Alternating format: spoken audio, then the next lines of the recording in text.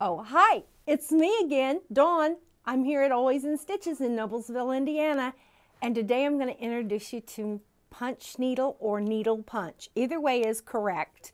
Some people call it punch needle, some people call it needle punch. We're going to call it punch needle because that's what the sign says. I've been working on this sign now for a little while, and I thought, well, before I get it all completed, I thought I'd show you guys a little bit about how to do it. Of all the crafts that I do and of all the things that I love to do, needle punch probably takes the least amount of equipment.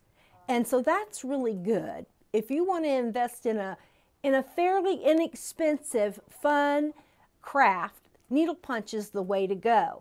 All you need is your surface, which most patterns come pre-printed right on the weaver's cloth. So when you buy a pattern, you already have it on there, but you very easily can buy the fabric. We sell it here by the bolt. You can buy a yardage of it. And you can print your own patterns on with like a light box, but you'll always want to make sure that you're printing it backwards. So when I search for patterns, you know, I have tons of wool patterns, and they make the best needle punch patterns. Anything that is wool applique can be needle punched. So you kind of get double the amount of use out of your patterns when you can incorporate other patterns into the needle punch. It's a beautiful texture, and all it is little teeny weeny loops. And it's made with this punch, Ultra Punch tool. We have these here, of course.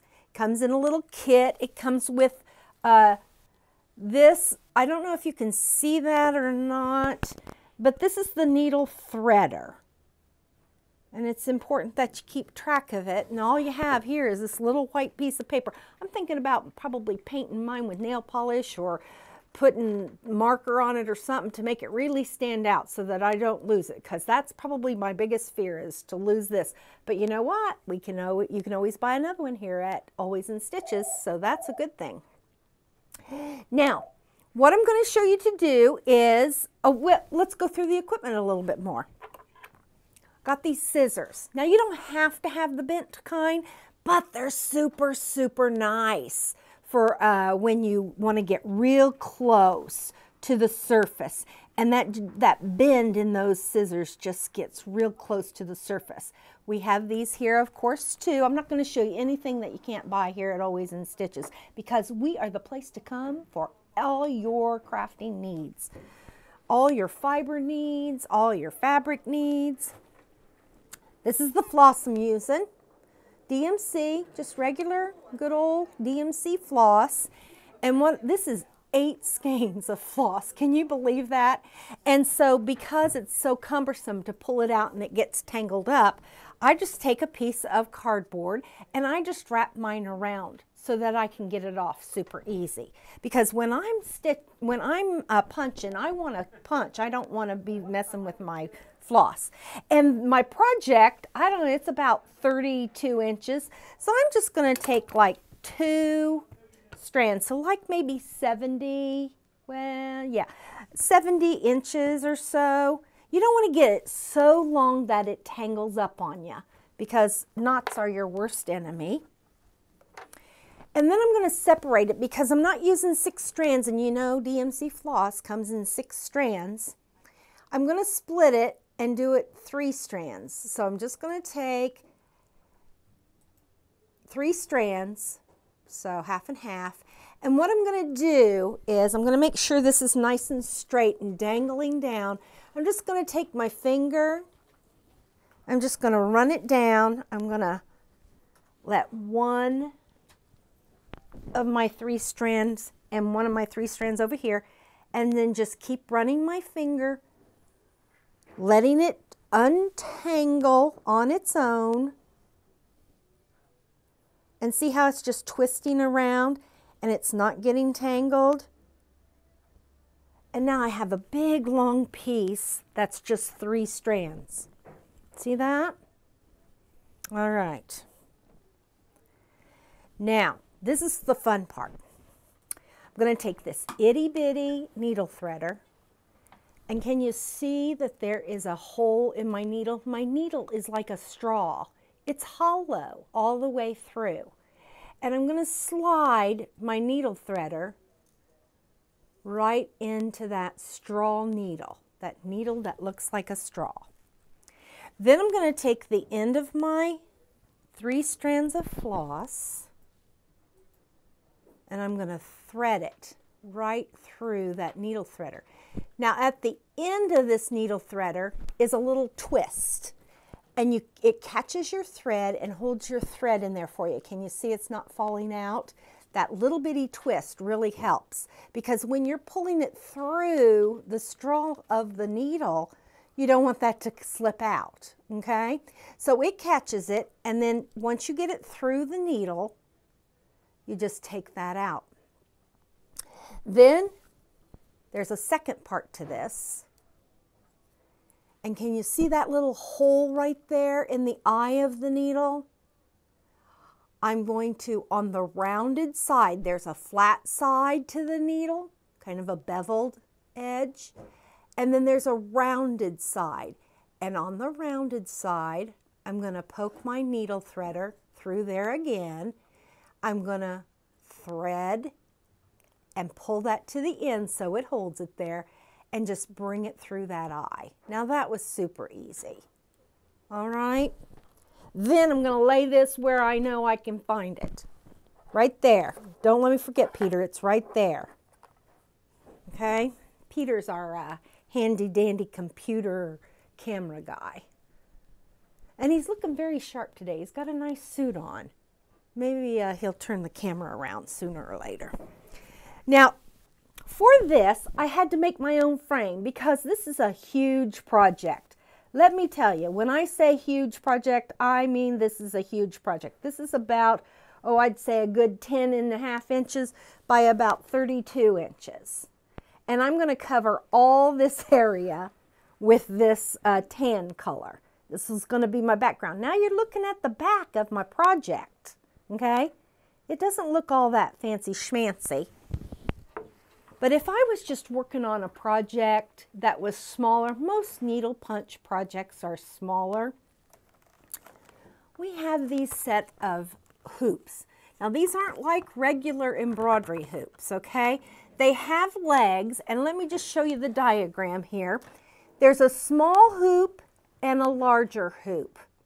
And you have these legs, and what it is it brings your hoop up off of the surface. Because if you're punching onto the table, you're not going to leave a little loop at the end. You're just going to be punching a bunch of holes in your table. That's not a good thing, okay? Because that's going to mess you up. You might have a pretty pattern on your table, but I don't think that's what you want.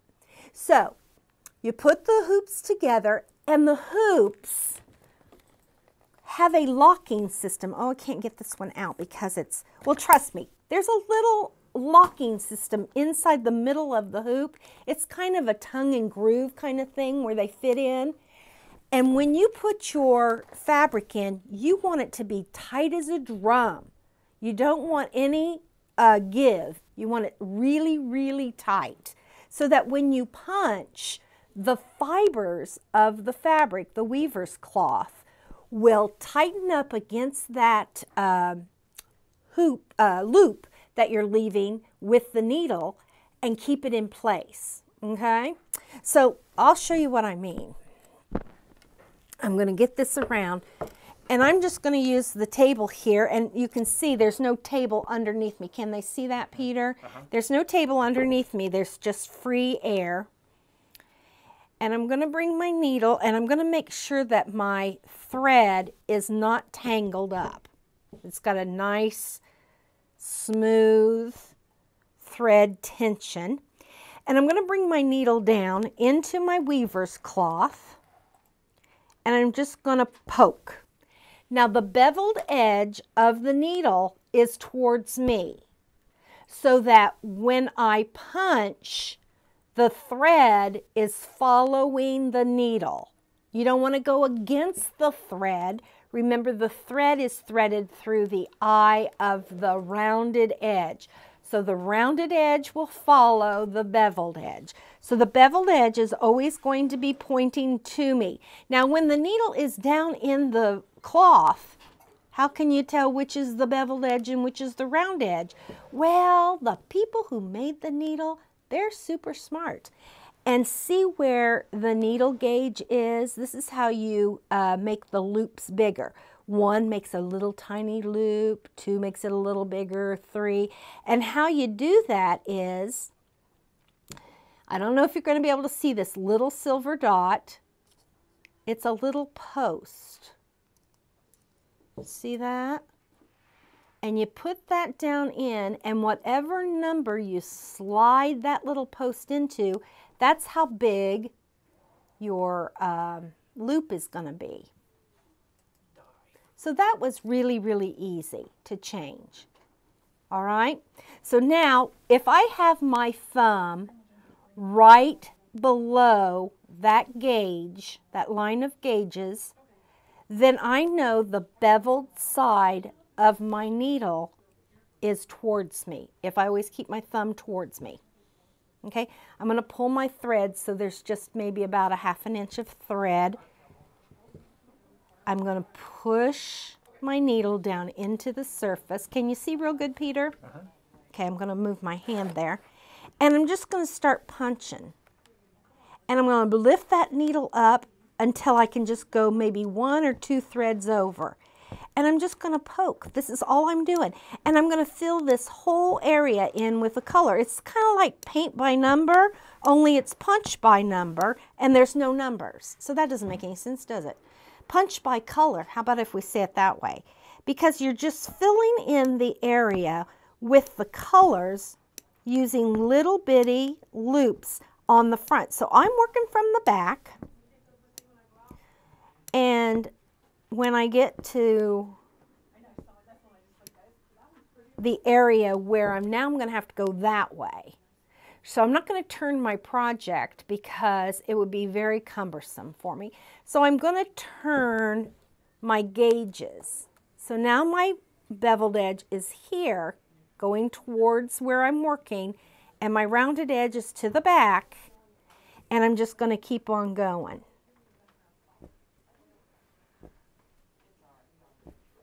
As long as I know where my beveled edge is, I can work sideways this way. Now, if it's in a round hoop and it's a small project, you certainly could just turn your work, because it is much easier to punch coming towards yourself than it is to go sideways. And when I'm punching, I'm just staying a needle's width away. So however thick my needle is, that's kind of how far away I am from the last row of stitches. Now I start out by outlining all my areas. So when I first started this project, I outlined all the letters and then filled in. Now let's say, for instance, you get to a place and you pull out, and look, it pulls a bunch of way out. Do not cry. Do not throw a temper tantrum. Just pull your thread really close back down into the needle and just start punching again. Look at that. See how easy that was? Now don't get your finger caught. Don't get your elbow caught on the thread. The thread needs to stay free. Look, I've got it caught over here, and I was going to get in trouble as soon as that slack, excuse me, got used up. And if you hear, can you hear that little click, click, click? Mm-hmm. That's supposed to be that way because your fabric is so tight, it shouldn't give. Now I'm going to go this way. So I am going to turn my project around so that I can stitch towards myself.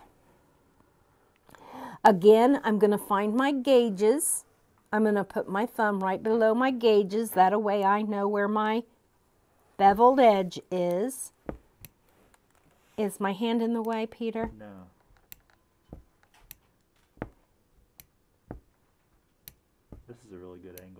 It is good. Good. I hope everybody can see. Now this is. You can see the thread coming out the back. Oh, good, good. This is very relaxing. And you know, sometimes you just feel like punching something, especially right now in the ways we're living with the masks and all the staying at home and all the things we're going through. It's kind of gratifying to punch and get a beautiful project after you're done punching. So now look, my hand is over my thread. Very bad, very bad. So I'm going to take my thread, make sure it stays loose. What happens if my thread does get caught? My loops won't stay in place, they'll pull out. Well, all I have to do is pull my thread down to the eye again and just repunch those areas. It's really hard to make a mistake in punch needle because it's very forgiving. If you make a mistake, look, you can just pull them out. And then you pull your thread down to the surface again and just start over. The fabric will condense back together. Then as you punch, you may not be punching in the same hole, it doesn't matter. Because the fabric is tightly woven and it's going to keep that little loop. Now let's look at the front. See the little loops that we're making? Can they see those? And all we're doing is following the outlines with different colors. Usually a pattern will list the flosses on the back. There's lots of options with flosses. There's lots of options with the height of your loops. Let's say, for instance, you want to do a really cute woolly little sheep. And you want the sheep to stand out off of the background. Well, do the loops for the sheep longer than you do for the background, and the sheeps will take on a whole different look. They'll be fluffier, and it'll be so cute. What about a flower center? You know how fluffy a flower center can be? Make those loops a little bit bigger in the center, make the flower loops a little bit shorter, and all of a sudden you've got a beautiful dimensional project. Now I'm going to go sideways again, but this time I'm going to go sideways. Last time I went that way, now I'm going to go that way, but it's the same principle. I'm going to just flip that gauge, because I know my beveled edge is right below there. And of course I always want my beveled edge to be the leader and my rounded edge to follow, because that's where the thread's coming from. Make sure that your tail is not caught on anything. Make sure there's no knots.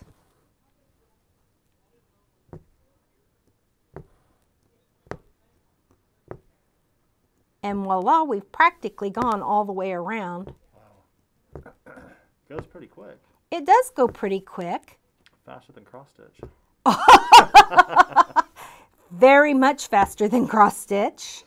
Now the reason I don't have a mask on is because I'm in a room and it's just Peter and I.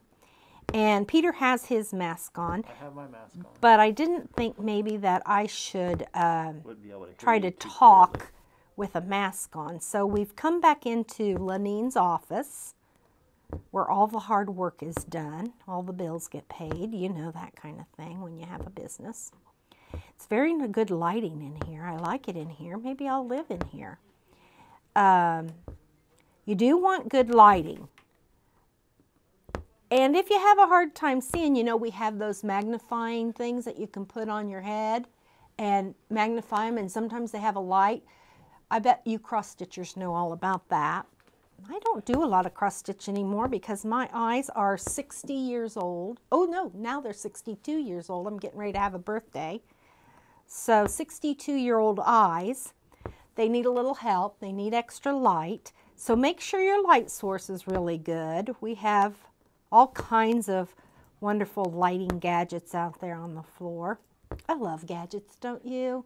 So this needle punch thing is just such a nice thing to start If you're looking for a new craft, if you're bored with your sewing machine for just a little bit, you can switch over to this.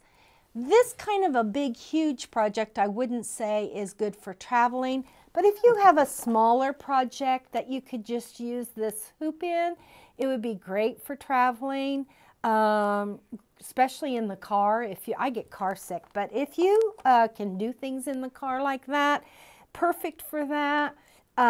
It doesn't take much equipment at all. Like I said, the punch needle, it comes with the threader, so that's a set. You got your nice scissors. Now, if you don't want to invest in these crooked scissors, but let me show you how good they are. Let me show you.